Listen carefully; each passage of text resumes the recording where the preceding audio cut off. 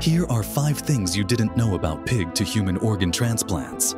First, surgeons have successfully transplanted genetically modified pig kidneys into human patients. The organs functioned normally for over 2 months, filtering blood and producing urine just like human kidneys. Second, pig hearts have been transplanted into dying patients as last resort treatments. One patient lived for 2 months with a pig heart beating in his chest. Third, scientists remove 3 specific pig genes and add 6 human genes to prevent immediate organ rejection. Without these modifications, the human immune system would destroy pig organs in minutes. Fourth, pig organs are perfectly sized for humans, unlike monkey or cow organs which are too small or too large. A pig heart weighs exactly the same as a human heart.